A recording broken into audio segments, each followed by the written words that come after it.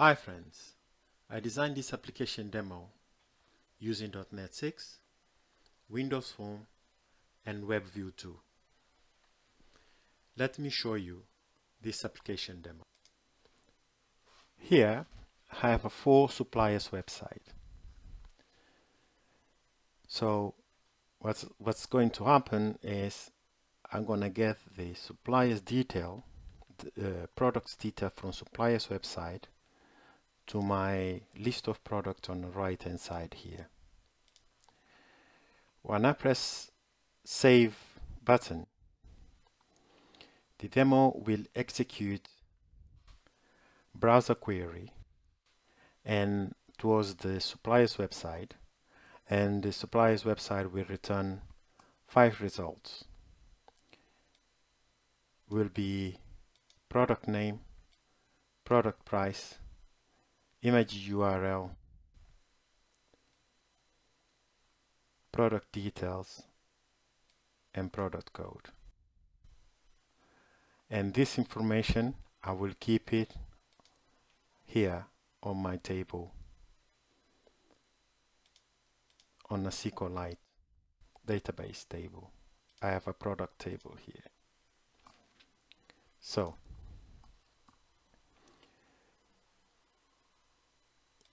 when I press save, this is the product name, product code, suppliers, search, and then I can save. Same here.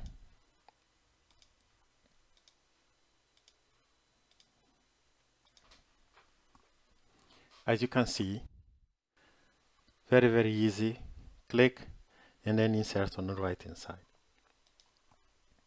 Next thing is I can edit. So it is up to date, maybe it's not, and then I save, I get the pin there. Okay, open again. Yes, and the pin is green.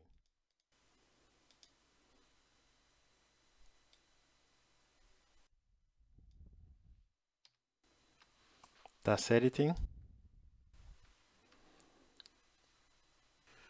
One of the very important part of the application is to be able to send submit query to the company, this company's website. So let's say if I want to search for the top product, can right click and search for it. So what this will do, we will go post the search in there and submit automatically, and I can get a result of the products that match the description, the description on the right hand side, and from the Google as well. There's 2 searches here. Search full product detail. So this will search full product name. So let me open it. I have this product full name, and then I have this search. So when I say search, all it's doing is using this to search instead of the top product name.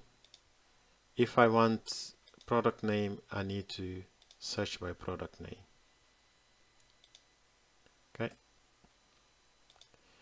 The other part of the application is filter by supplier. It does just a local filter by supplier, and if I want to filter, for example, I have the top search. If I press enter on that, it will post the search and then bring all the results from all the websites. if you want sample application, you can come to my GitHub website web page and you can download this application. The sample application is here.